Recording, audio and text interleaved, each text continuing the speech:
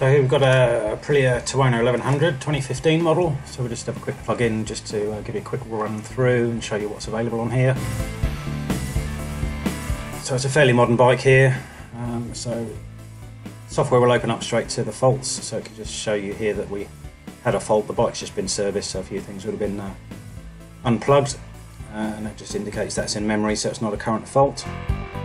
Here we can see all the data that's available from the ECU, so we've got 59 parameters available on this particular bike in the engine section. So because of all that data, it does take a little while for everything to populate. The engine's running at the moment. So we're just scrolling through and can just show you a few bits of data that's here. So you can highlight any of these, press on the little question mark, and that tells you a bit more about that sensor and what it does. We've got lots of data here, so what we can do, because there's a lot of data, if we're trying to look for a particular fault, we can choose the data that we want to look at. So one thing that will do is help the data refresh faster, and also just minimize the information that you're looking at to the things that are pertinent to the problem that you're trying to find, or symptoms that you're trying to use to diagnose an issue. So we can just highlight the particular things we want. I'm just choosing some random information here, and you can save that as a name of a set of data. So you can use that again in the future to pull that up. So you might have a simple warm-up setup, for example, just as a diagnostic check run. So this is just the data we can see. So you can see it refreshes a bit quicker because there's only a few points of data.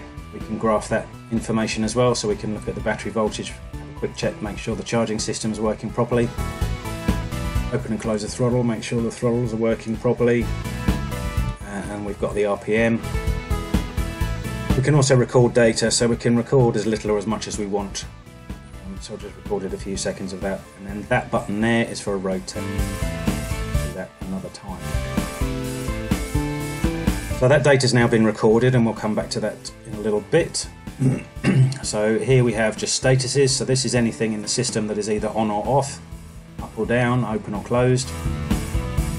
Clutch sensors, side stand switch, so here I've just selected the side stand, wandered over to the bike, flick the side stand up, put it back down again, and we can see that visually on the screen on the graph. And the clutch status, which I left that little window there unfortunately, but if you look at the clutch status, you can see that says released and then pulled, and that's me pulling on the clutch lever, so you can check that any switches are working quite easily.